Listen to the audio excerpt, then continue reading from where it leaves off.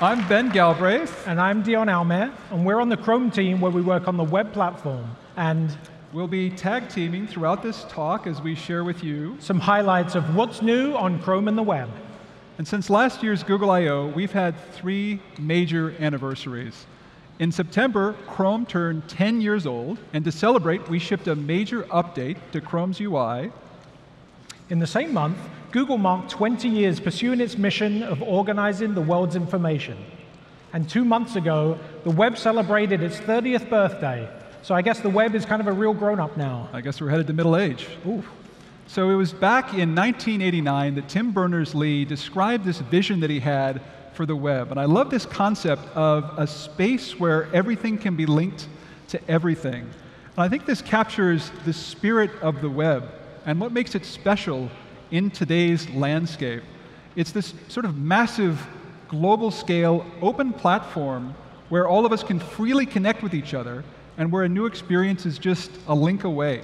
And the web's future depends on all of us working together to adapt and improve it to meet the needs of our evolving world. This need to collaborate is why we work on the open source Chromium project, as we work to improve the web platform. And we're really excited that Chromium is used by so many different browsers all around the world.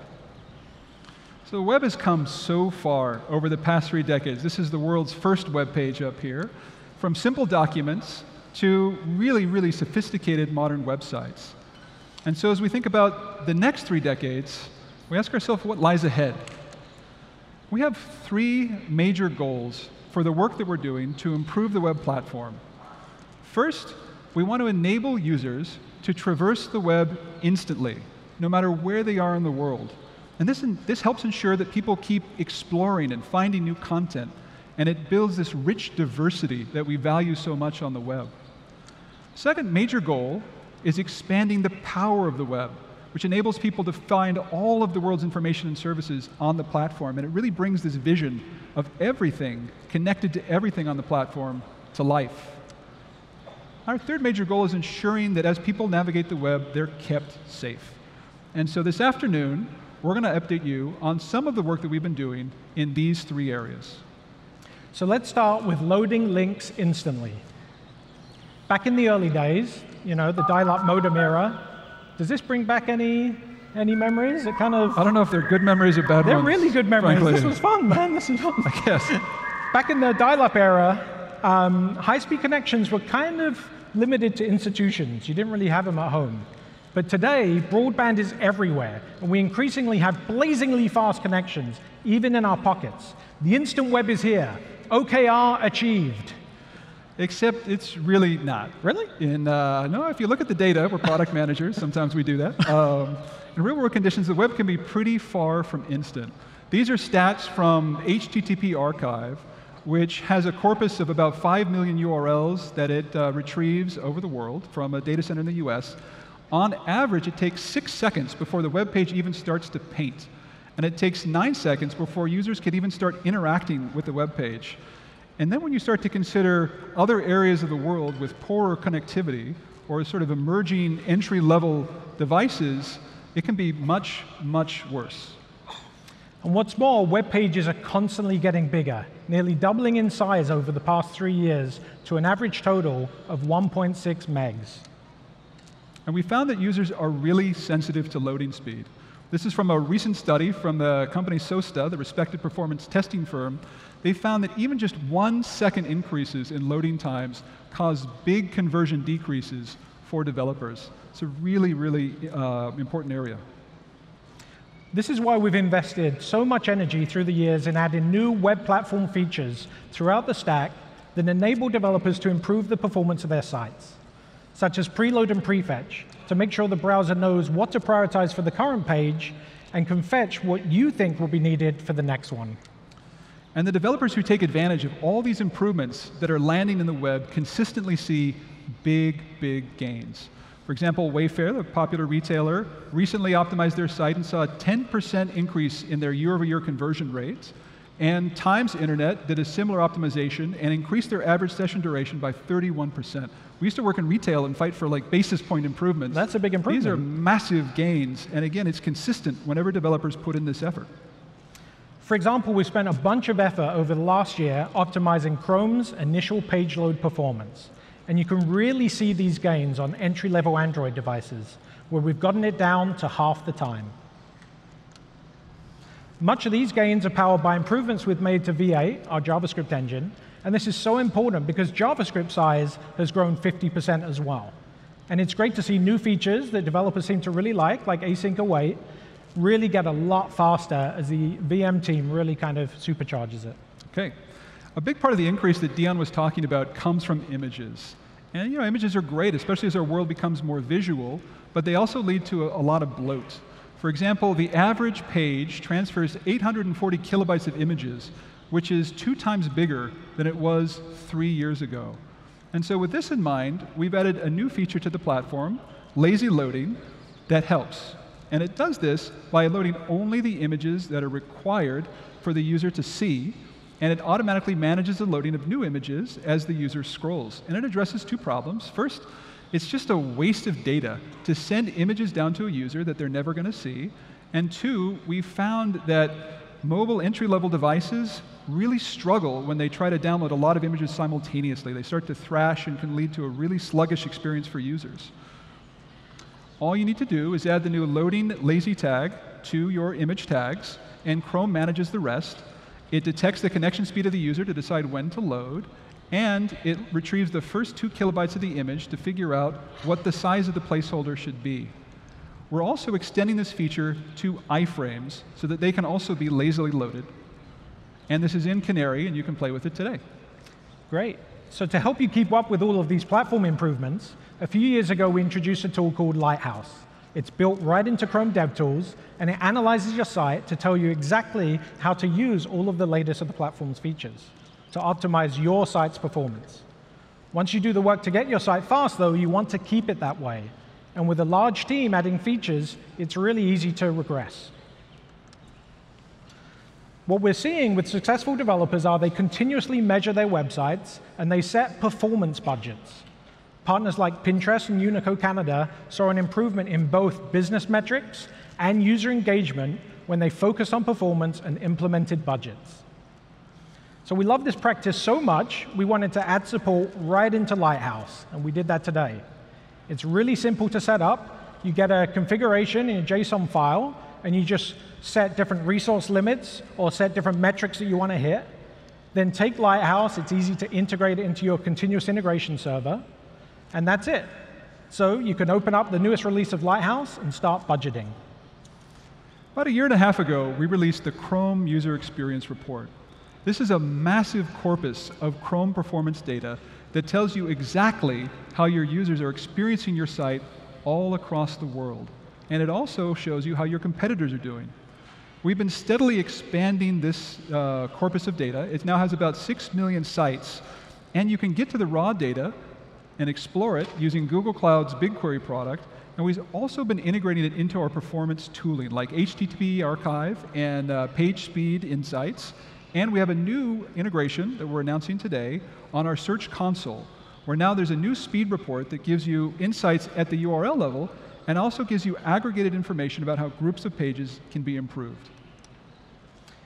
And then to go even deeper on your sites, the Firebase team announced Firebase Performance Monitoring earlier today. This lets you instrument your own sites to gather an even wider array of real user metrics, and it's all for free. There's one more small performance feature I want to tell you about, and it's called paint holding.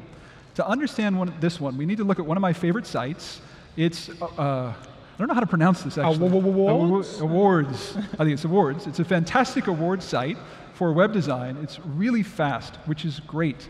But there's this white flash when you transition between pages, which is really annoying. Take a look. I'm going to play it now. We click on the Performance Center, and you get the flash. So this is actually a feature from our perspective, the flash you just saw, because we want to show the user that Chrome is being responsive and that we're going out and we're loading the page. And so we immediately clear the site or the browser as soon as we start that process to show you that something's happening. But in this case, it happens nearly instantaneously, and so the flash is just really annoying.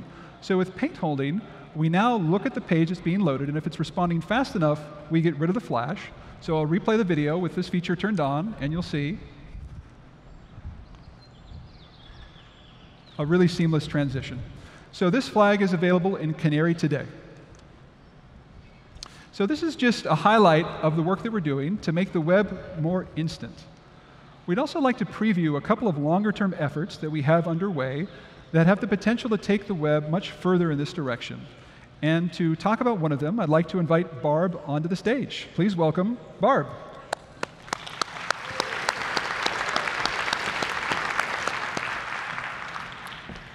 Thank you, Ben. Hi, I'm Barb Palser. I work on the Chrome and Web Partnerships team, helping partners test new web capabilities. And one of the things that we've been working on is a new page transition experience. Today, as we click through links, we feel the transition of leaving one site and moving to the next. And when an iframe loads, it's a window to another site, but you can't go through that window to the other site. Portals make that possible. Portals are like iframes that you can navigate to. When a user opens a portal, the portal becomes the top-level page. With associated APIs to support free prefetching, enhanced transitions, and the exchange of contextual information, portals enable fluid, composed journeys within or across sites.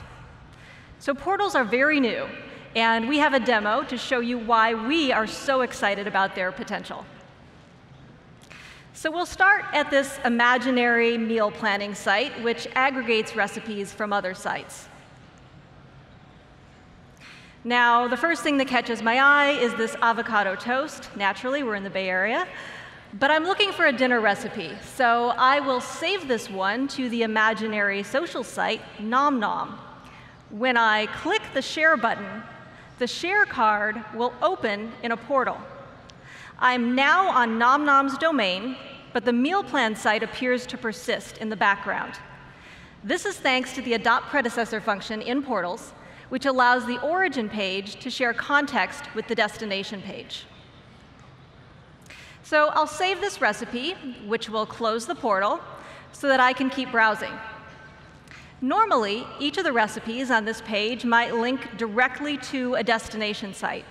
But here, they're all embedded portals, which, with the help of prefetching, can empower developers to build cool things like this peeking experience, where I can preview a page on another site while I'm still on the meal plan site.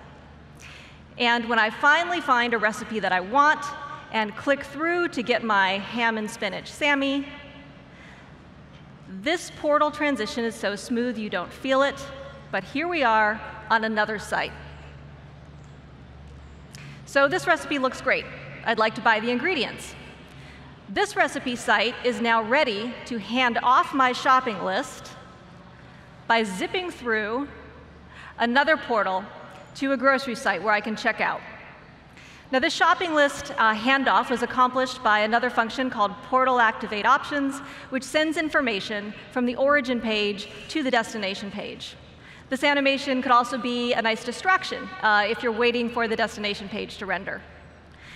So at the end of this journey, we have used 4 creative portal transitions across 4 sites in one composed, instant experience. Now, portals also have a very strong single-site use case, enabling the smooth transitions of a single-page app without having to re-architect a multi-page website. So here we've built, if I can go back and show that video. So let me go forward, back to, there we go. So I hope we can see the animation. There we go. So here we built a demo for Hatena and Young Jump webcomics, the Japanese manga brand, showing these SPA-like transitions on their multi-page site. So we have just launched the Portals API as an experimental feature behind a flag in Canary, and we're really eager for the developer community to uncover new use cases for Portals and also share your feedback with us. So now I will hand it back to Ben for another part of the instant web vision. Thanks, Barb.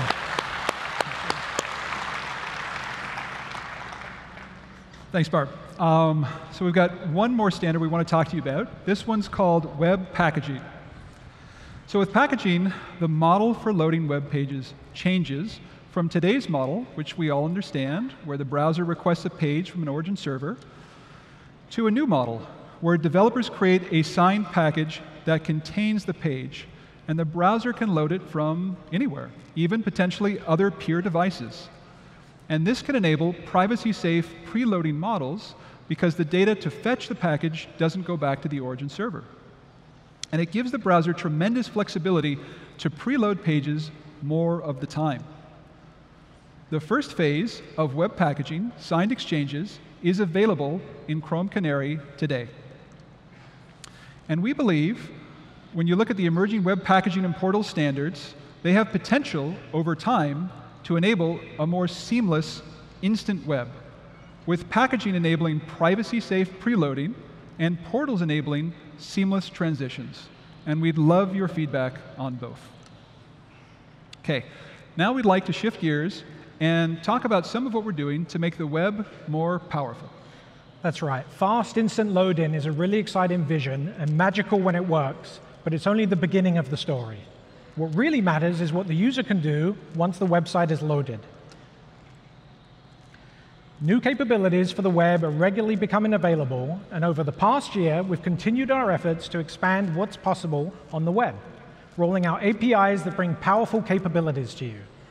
So, when I think about cool websites, I normally think about movie websites. So maybe we should see someone using the real power of the web. Some big motion picture from this year to see how they really merchandise the movie. And yeah. Let's take a look at one.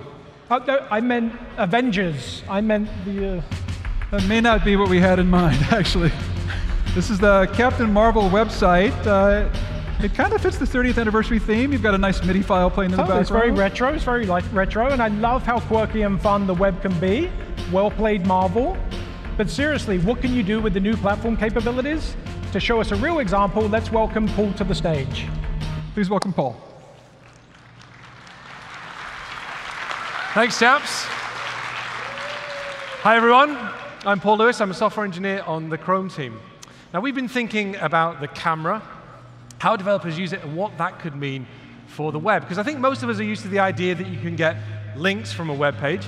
But what if you could get links from objects in the real world? Because many of them have QR codes, barcodes, product logos, images, and that kind of thing.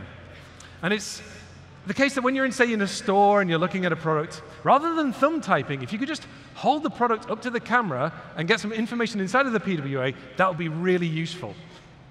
And it's that kind of scenario we've had in mind as we've been working on a thing that we call the Web Perception Toolkit, which I'm going to try and give you a demonstration of now. So if we could switch across to the device. Marvelous. OK, so what I have here is the I/O Web Sandbox Scanner PWA. Quite a mouthful, I'm sure you'll agree. But what it lets me do is it lets me scan items from our sandbox out there. I also have something that I actually really like, which is this like 3D printed Chrome Dino thing. It's amazing. Do I want this? Yes, I do. Right? Marvelous. And it has a barcode. So what I'm going to do is I'm going to start this up, which is our scanner. So this is using the Web Perception Toolkit. First thing it does is it starts up a camera feed and a couple of detectors in the background. So what I'm going to do is I'm going to try and scan the barcode, if I can, with the lighting, being as it is. There it is. OK, so it's detected the barcode, and you can see it's put this card on the screen. Now, that's not magic. I've already told the Perception Toolkit what I'm looking for by putting some structured data inside of the PWA. I've told it what I'm looking for and what I want it to put in the card when that's found. So I've given it the image and the title and so on and so forth. This card that you're seeing is also part of the Web Perception Toolkit. Now, in order to do the scanning, we use the Shape Detection API, which is a brand new web platform API that lets you do QR code and barcode detection, as well as face detection and text detection if your device supports it. But it's a brand new API, so it might not be available everywhere. So in that case, we also use WebAssembly to provide the same QR code and barcode scanning functionality. So we're maximizing support and performance by doing it this way. So from here, I can, say, go into the details of the thing that I scanned. And if this was a shopping experience, you could imagine I could add to cart and go on my way. Now, that's one thing. But what we also wanted to do was to be able to support images. So I'm going to scan something else for you. So I'm going to go back out here. I'm going to scan again. Now, what I have here on my I/O badge is the Squoosh logo. Squoosh is a PWA that we announced at Chrome Dev Summit last year. I put the sticker on my badge, and I'm going to try and see if I can get it to scan, which it just did. That's pretty cool. Again, it's the same kind of structured data that's in the PWA that's actually identifying this logo for me. So from here, not only can I view details as I did before, I can also launch it because it's an app. Off we go to our PWA, and we're happy, and we're on our way. Right. That's the end of the kind of official demo-y bit, except, well, I want to do bonus round. Huh? What I want to do is show you something a little bit extra that I put in the last couple of days. So you heard Barb talk about portals. And up until a couple of days ago, I hadn't had a chance to play with it. And I thought, I could add it to that PWA. Lol. That'll be a great idea.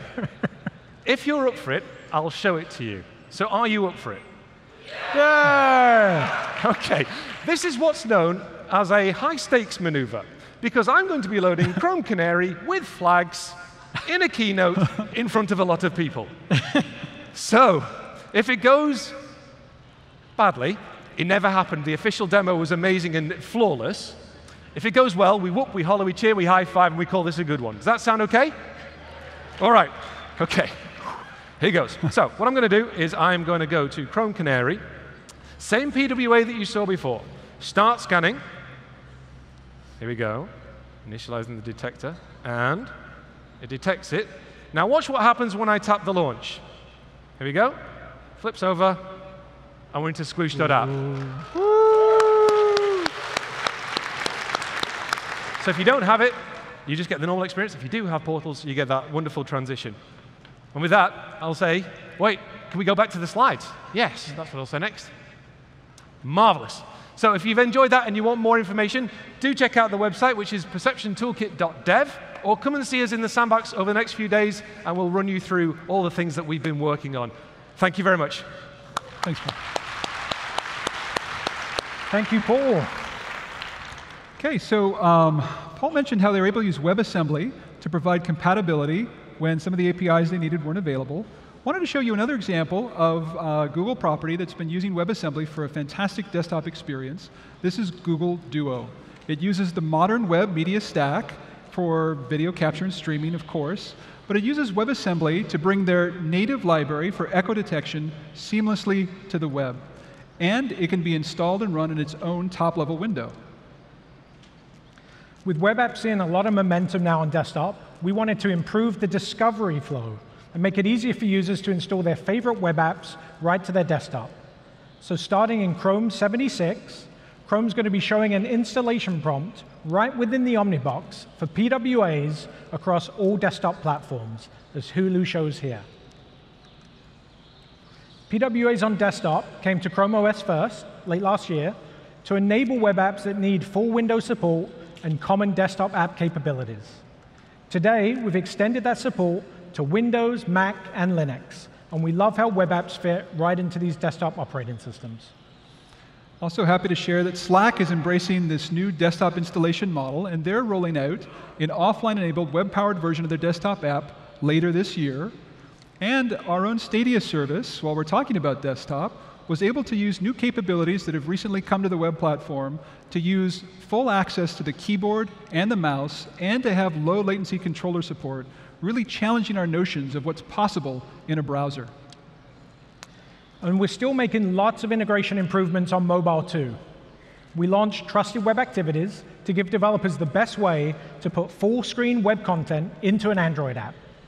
Oyo Rooms, which is India's largest affordable hotels network, use Trusted Web Activities to power a light version of their experience, which is a common pattern that we're seeing with partners in certain markets. Their web team had already built a high-quality PWA that they could then easily leverage. And we continue to bring core capabilities to mobile. Here, we see the Indian company, Myntra, sharing products with their PWA using Android's native share sheet. And the Twitter PWA uses the Web Share Target API to tell the system that it can accept the shared link. Dion's talking about Twitter. What I love here is it shows an example of the full progressive web app vision. Because from a single code base and experience, they're able to scale across the full spectrum of devices, going from feature phones all the way to high-powered desktop devices. It's the dream. It is the dream, my friend. And speaking of feature phones, we've noticed that a certain class of web-enabled feature phone are becoming very popular in emerging markets. And as we saw this trend, we asked ourselves how far we could push it. And so we decided to try and create a really rich game using the web that would run really well on this form factor as well as larger form factors. And with the whole 30-year anniversary theme, it was a good excuse to kind of look back. And I don't remember about you, but I wasted quite a few hours playing Minesweeper back in the day. And so it got us thinking, what would a 2019... We have a fan in the back. We got a fan in the back, Minesweeper. It teaches you how to... Yeah. What would a 2019 version of Minesweeper look like? We call it Prox. So this game here, for us to hit our performance budget, we wanted to use libraries to be productive, but also small enough in size.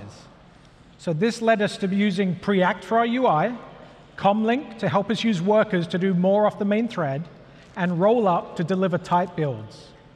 Prox loads incredibly fast as it only needs 18K to be interactive, which is actually a lot smaller than the original Windows game. That is amazing. Yeah. And it also supports the feature phones that Ben was talking about earlier. At the same time, we want visuals that you can expect from a modern game that runs at 60 frames a second, and we want people relying on assistive technologies to be able to enjoy our game as well. So we made accessibility a first-class citizen. So did we succeed in building an interactive game that works across all devices? You be the judge. Go to prox.app to play, and you can find all of the source code available on GitHub. And then to see how this was built, join the team that made it during their session on Thursday. We're also working to integrate the web with assistants. And to show some of what we're doing, I'd like to invite Dana to the stage to tell us more. Please welcome Dana.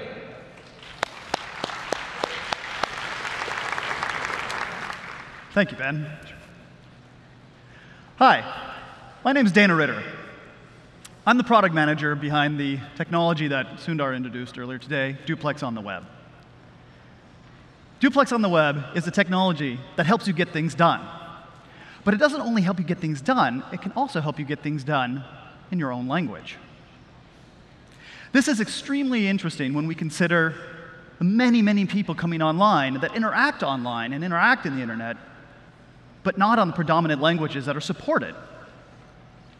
Consider for a moment there are approximately 500,000 people speaking Hindi that are online, but not very well serviced by the set of e-commerce sites that are available to them.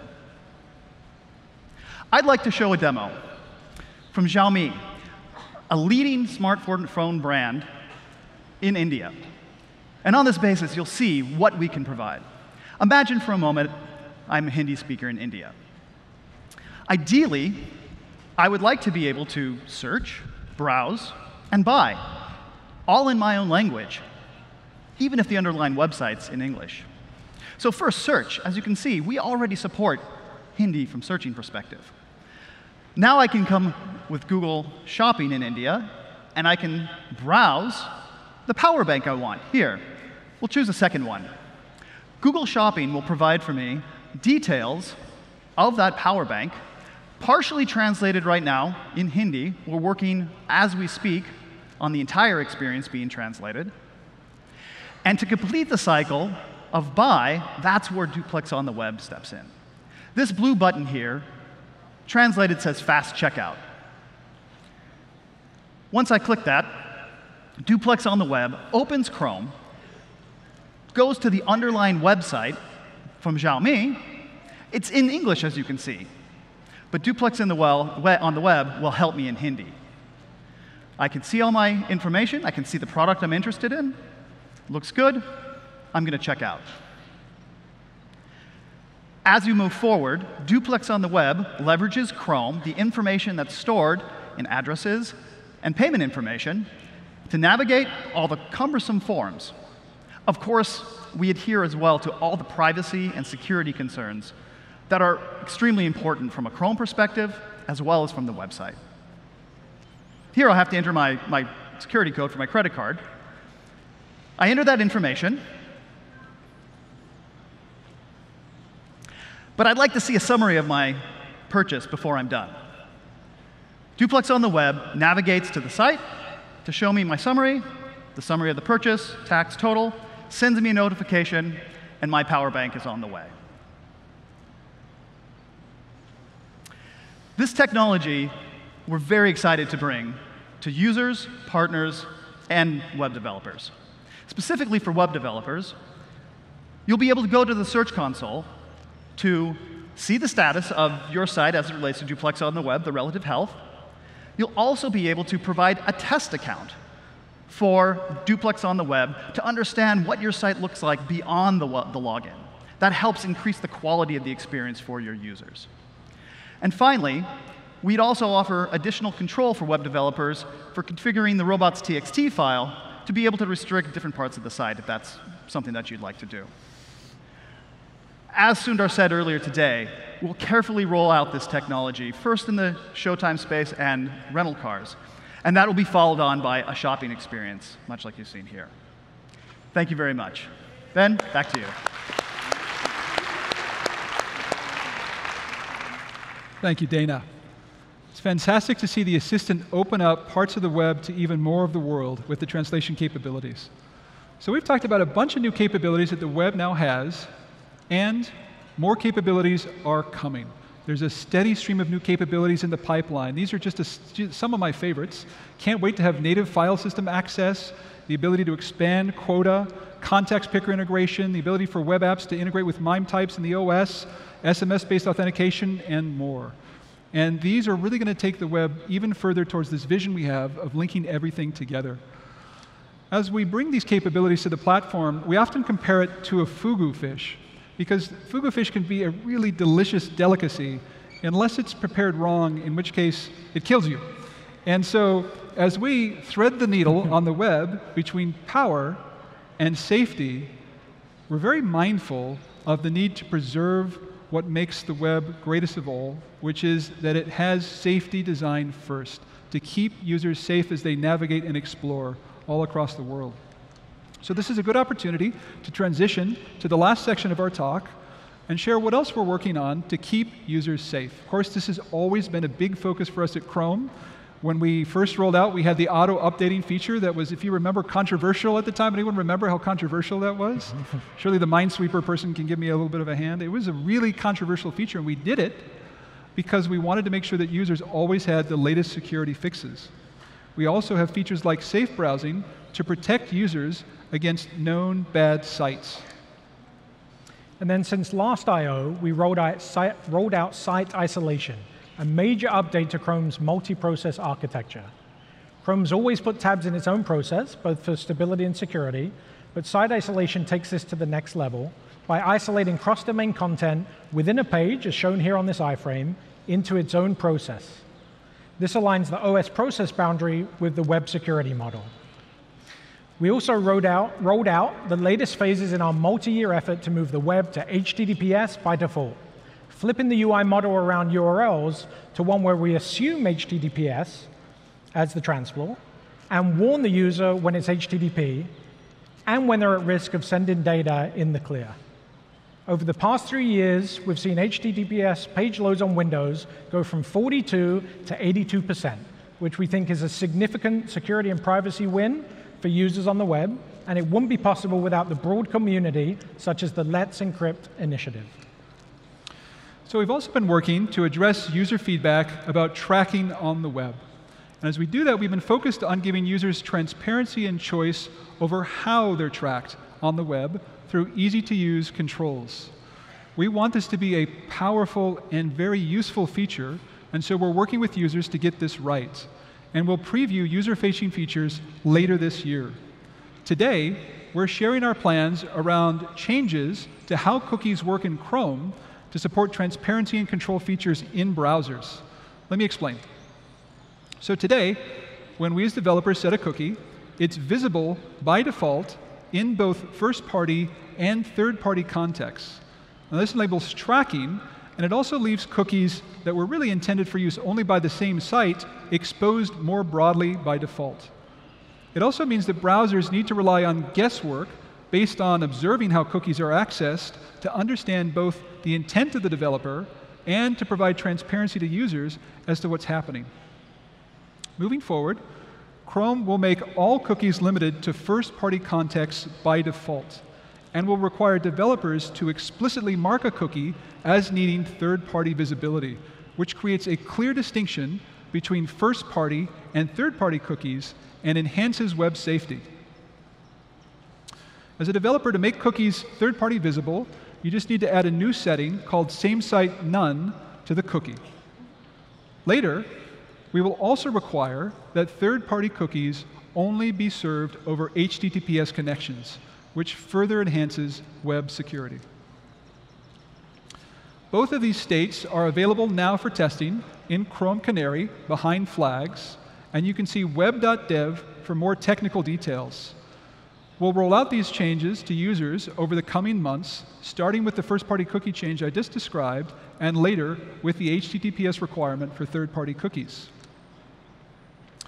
Now, some developers attempt to track users with a technique known as browser fingerprinting. This involves looking at things like HTTP headers or invoking JavaScript APIs to build a profile of what makes the user's browser unique. And then you can use this to create a type of signature that you use to follow the user around as they navigate the internet. We see these efforts as subverting user choices about tracking. And so Chrome is announcing that we will work to block fingerprinting.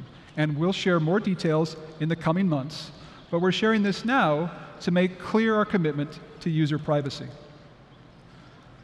As we make these and other changes, we're taking care to preserve the health of the web ecosystem, but we're also clearly putting users first and their choices.